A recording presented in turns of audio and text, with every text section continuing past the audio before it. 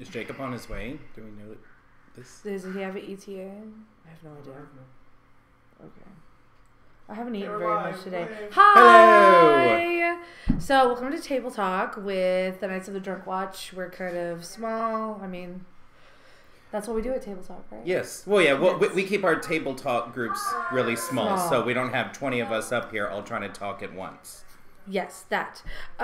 So, tonight we have a lot of stuff that's happening. Mark is going to show the coat of arms for us, and I'm going to talk about Feud.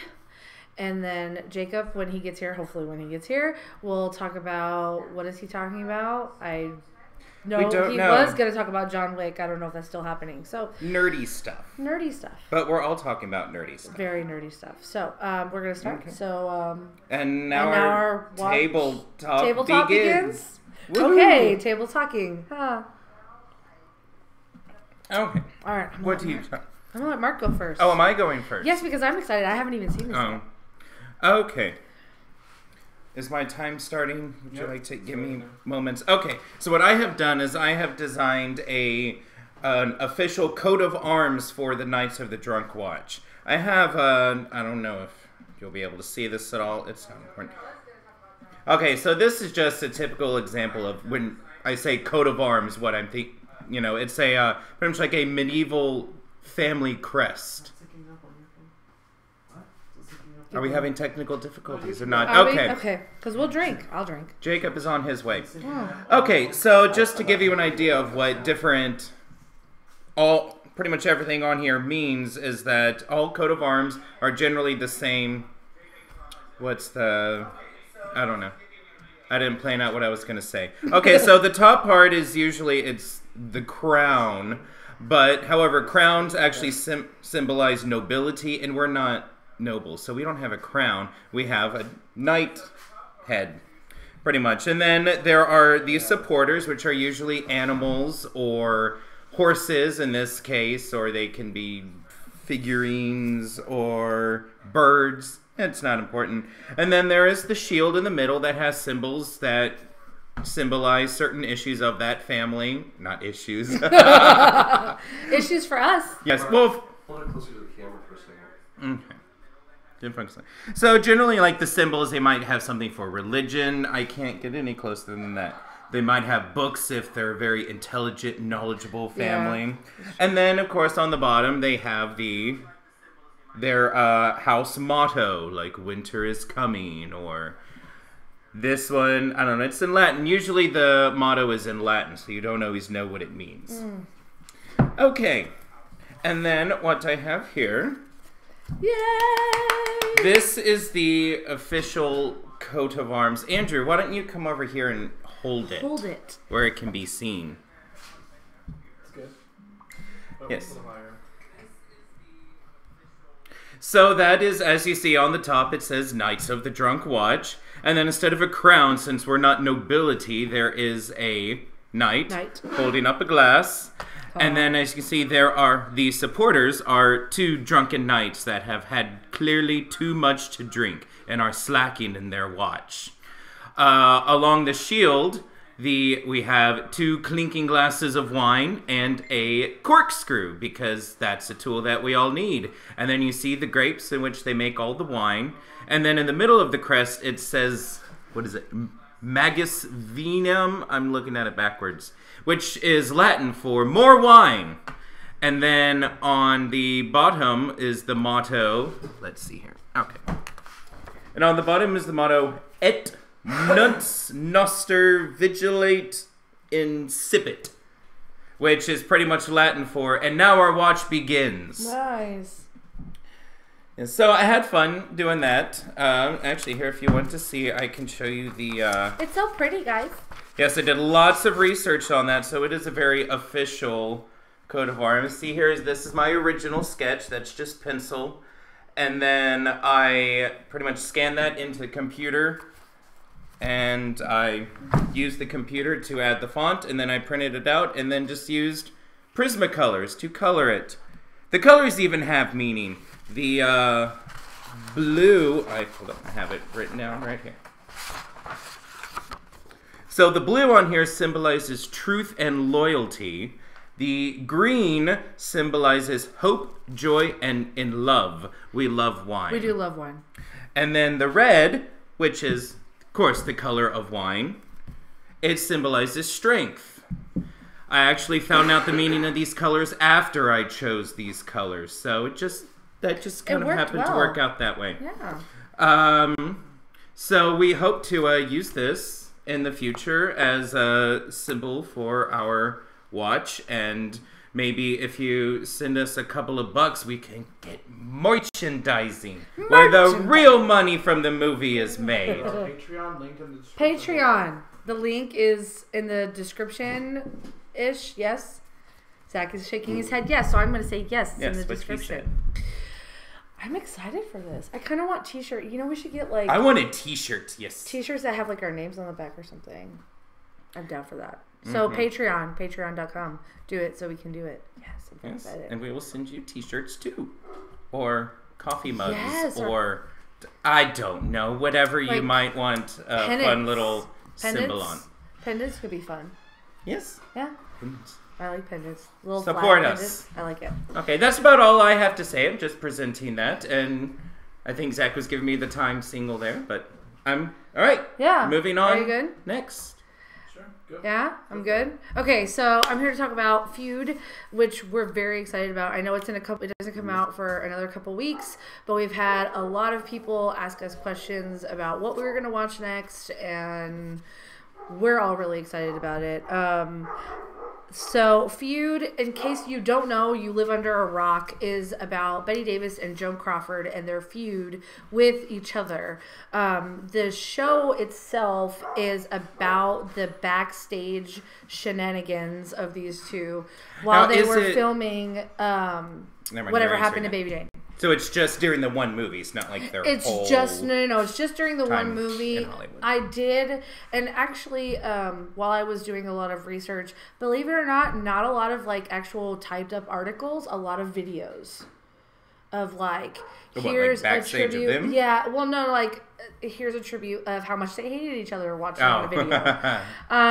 So, and I'm not gonna lie, guys, they really hated each other. Like, I didn't think it was that intense. But, like, Bette Davis had no shame of saying that Joan Crawford slept with every man in Hollywood except for Lassie.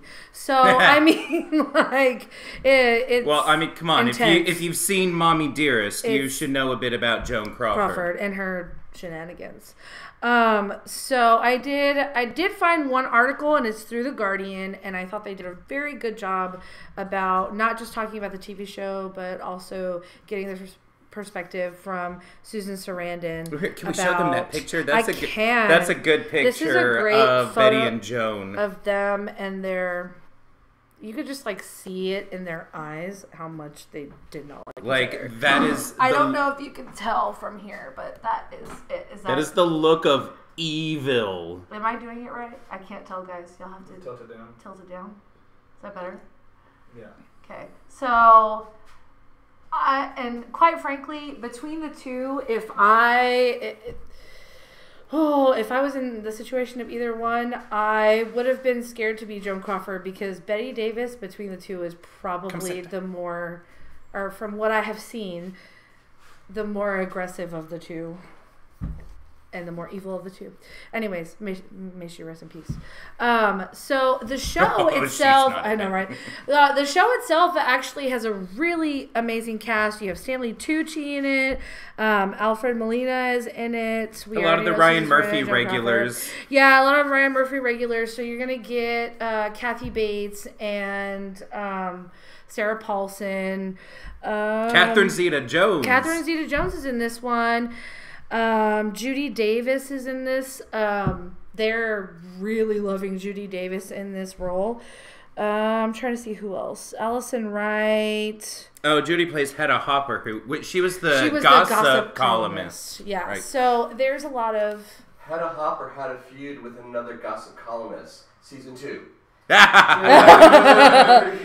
That would be awesome. So it's got a really good cast, and I did watch an interview with Susan Sarandon, who, believe it or not, has, recaptured my love for her. Now it's synced up. Of course it is. Has recaptured my love for her just from the interviews that she's done so far. It's really interesting because not only is the TV show about this feud, but about Hollywood's perspective when it comes to older actresses.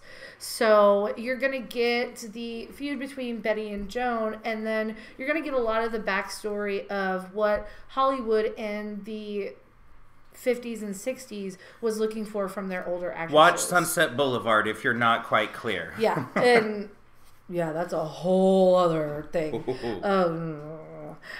So, and Susan Sarandon has been really open in all of her interviews about how Ryan Murphy has done a really beautiful job of not just incorporating that one feud, but also, I guess you could say, the feud between the older actresses and Hollywood. So I'm really excited to see that whole perspective. And the other thing that was mentioned was that Hollywood actually hasn't changed that much for women since 1962, which is, by the way, when this is taking place, so it is period piece. If you don't know what a period piece is, Google it. So I'm excited about Feud. I think it's going to be really good. So far, everyone who has reviewed it has said it's very Ryan Murphy and it's very interesting. Interesting has been the word du jour with this particular. I know. I just every interviewer has been like, it's very interesting. So I don't know what kind of interesting they're talking about. I don't think it's that could be good or bad. I don't think it's a bad interesting though, because it's almost like interesting and they give you that side eye, like you have to watch it. It's interesting. Anyways, that's been so far what I have seen. I'm really excited about not just seeing the feud between the two, but also some of the background story with Hollywood and the older actresses, just to see. Well, when the title is Feud, but now that you're saying, it goes a lot about just Hollywood in general, so maybe the feud itself is not just the two women. There's probably lots of other feuds going on as well. But we'll find out. I'm very excited about it, and I will stay in touch with all of the updates and everything going on. I will tell you that if you go onto YouTube, they have 21 different, 10 to 15 second promos of the show. So you can watch any of those promos. Oh, we do have the title sequence? Ooh. Oh, on our Facebook, the Zach Baxter Facebook page, we have the title sequence for Feud already. I know, I saw it earlier today. So we are going to, since, we try to have somewhat different drinking games with all the shows we watch. I mean, we always have the basic, if there's death or sex or whatever. But I think with this show, we're going to drink every time there's feuding going on. I feel like it should be every time. She's going to waterfall the entire show. Pretty much. I feel like every time Joan Crawford says Betty Davis is fat, you have to drink. Because every time they throw an insult at each other. Yeah, because apparently feuding. Joan Crawford often said that Betty Davis was overweight and old enough to be her mother, or looked old enough to be her mother, excuse me. And then she did Betty look pretty Davis, old in that movie. Yeah, and then Betty Davis, of course, just always threw that she's having sex with everybody in Hollywood zinger to Joan Crawford. So I would share more about their zingers to each other, but I'm actually out of time. So if you're really interested, there is a Guardian article that I found very interesting that had an entire page of the zingers they threw at each other. So go check out the Guardian. We will have that link in the description below. We're live streaming on March 8th. We are live streaming on March 8th. We're live streaming on March 8th. Live streaming what? Feud. We're very excited. I'm really excited about it. I love these actresses, and I cannot wait to see it. It's going to be awesome. I'm done. All right, Jacob, your turn. All right, so I'm here to, for those of you who don't know who I am, I'm Jacob. That's Jacob. How's it going, Brave Squires? Scooch this way. Oh, I need to scooch this way? Yes. How much do I need to scooch? We have to love each other, Have I basically. scooched enough? Ooh, I'm a sandwich. Cool. So I'm here to talk about the Nintendo Switch, which for those of you who are Nintendo fanboys know it's coming out next month, so don't have very much. Actually, it's coming out on the 3rd, so we only have really a couple weeks. All right, so we don't know a ton about it. They've been a little bit more forthcoming with facts about it, in the last month or so. All right, so one of the big questions that always came up was, what exactly is it? So the story is, apparently they decided they had one development team for their home console, which was the Wii U, one development team for their portable console, which is the 3DS, and they've decided to combine them and throw them all at the Switch. So people weren't really sure what that meant for the other two consoles, because even after it announced, they hadn't announced what they were doing with the Wii U. The Wii U was officially ended, I believe, back in November. So the last game to come out for the Wii U will be Legend of Zelda: Breath of the Wild, which releases on the same day as the Wii U, as the Switch. The 3DS, as far as we know, it being their most successful console, is going to continue having games made for it. So that should proceed concurrently with the Switch, which is probably in Nintendo's best interest. Alright, so the Switch itself is essentially both a portable and a home console. You can dock it at home and it will stream essentially HD to your TV, or you can remove the tablet, hook the controller piece ends to it, essentially two Wiimotes more or less, and you could take it with you as a portable console. Technology. Yeah, right? It's pretty cool. So that being said, one of the biggest questions that came about with its announcement was battery life, because that's the biggest thing for a portable console. How long can I actually play it? Concurred. So they've announced that the battery life for it should be about 6 hours, but it's also dependent on exactly what game and exactly how intensive it is of what you're doing. So one of the things that was shown in the release trailer was Elder Scrolls Skyrim. So they've said that that game alone, or for instance Zelda Breath of the Wild, should probably cut the battery life down to about 2 to 3 hours. I have a Pandora station for Elder Scrolls. That's pretty brutal. Yeah. But they said if it's something less demanding, then 6 hours should be the end of the battery life. So what would be considered less demanding then? Tetris? That's what I was going to say. I mean, one of the big things is probably going to be the Nintendo eShop. So you should be able to buy other smaller games and things like that for it. They've shown a few games. A lot of them are first party at this point. One of the few third party games that they've shown so far, besides for Elder Scrolls, would be Ultra Street Fighter 2. Just in case you need another version of Street Fighter 2, now you're going to have one. With 2 more characters, you get Evil Ryu and Violent Ken. Yes. Yeah, so I used to play that game on Sega Genesis. That's right. Yeah. All right, so there's those. But yeah, realistically, this could end up going the way of the Wii U and not being very successful. People were kind of hesitant to jump on the bandwagon. Yeah. But of course, there's tons of people that just love Nintendo. They're like, Nintendo, shut up and take my money. So I'm sure they will absolutely sell out. If you want one, you better be at the store as soon as they release. Because pre-orders sold out within a day, if that. Holy shit. Oh, can I say that? I'm sorry. Okay, whatever. good. I don't know if I can or can't. All the dick jokes we have. Yeah, pretty much. I just wanted to make sure. All right, so also in Nintendo news, there's the Wii Mini Classic. For all of you who wanted that, because that's still a pretty hot item, there's been some controversy in the last week or so. Apparently, someone on the internet said, not the internet. Yeah, I know. Said that that Nintendo would actually be ending production of the Nintendo Classic in May. So Nintendo came on and said, no, that's not true. We're going to keep on making some. And apparently the exact same thing happened with the Wii U. And then 2 weeks to a month later, Nintendo also just changed their mind and said, oh, by the way, the Wii U's done. So at this point, it could really go either way. We have to wait and see a couple more weeks to a month to see if Nintendo actually holds true to their last statement, which is that they will keep on making the Classic. All right. Interesting. So I think that's about all for the Nintendo.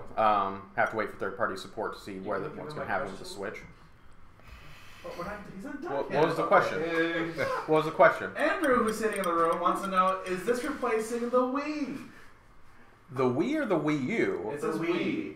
We've been replaced 100 years ago. The Wii already got replaced. Okay. That done got replaced 4 He or 5 still years has his ago. Wii at Okay, home. but I The still Wii- have my the Wii Wii U too. replaced the Wii. I thought so, Like but black I people didn't screaming? understand what that was. The Wii U replaced it 100% essentially because you could actually play all of the Wii games and use all the Wii peripherals on the Wii U. So it was essentially just a better Wii. And so this Without actually, I take that back. It didn't Without have, actually it being a better didn't Wii. have GameCube support, so you couldn't play GameCube games on it. So that was one of the downfalls. But the later Wii models didn't support that either. Yeah, that's true. So we stopped him this from is going in there. To replace in The theory, Wii U system. Yeah. So the Wii and the Wii U are completely. You don't different need to go in there. all Talking right, to the cat. so also John Wick 2. All right, so if you haven't seen John Wick 1, I would recommend going and seeing it because if you are looking for an action movie, it's pretty badass. I've heard. Go find a streaming service or download it legally. Legally. We do not I'm going piracy. to rent it on Amazon Netflix. link Yeah. in the description below. Amazon link in the Legally description. find it. But it's a really good movie. It is an action movie. It's not trying to be anything else besides for that. There's no deep plot. There's a couple cool, interesting ideas in it, but there's no real deep plot for it. It's an action movie. And it does that very well. All right, so the second one. You don't necessarily have to see the first one to go see the second one. Mm-hmm. You might kind of miss out on a few of the nuances and some of the ideas that are elaborated upon in the first movie. But realistically, I've added it to my DVDs. The plot of the first movie is more or less explained in the first 10 to 15 minute section of the movie. I still get which DVDs kind of on wraps Netflix. up a few of the one of the loose plot points from the first movie, more or less. Then it goes on to this entire other thing, and basically what it comes down to John Wick is just the badass of badasses. So he goes around and if you want to see some dudes get shot in the face and or dick, then go watch John Wick 2 and 1. Ooh. Both of them have a lot of that. It's just basically he's an assassin. After watching the movie, I've come to realize that apparently 90% of the people that live in New York are probably assassins, and I should probably watch my back when I go there. That makes sense. Sure. Yeah. Mm-hmm. But just amazing action movie. Keanu did a bunch of training. I'm sure you could go look up some of his training videos on YouTube. Well, he needs something to distract from his acting. Yep, I said it.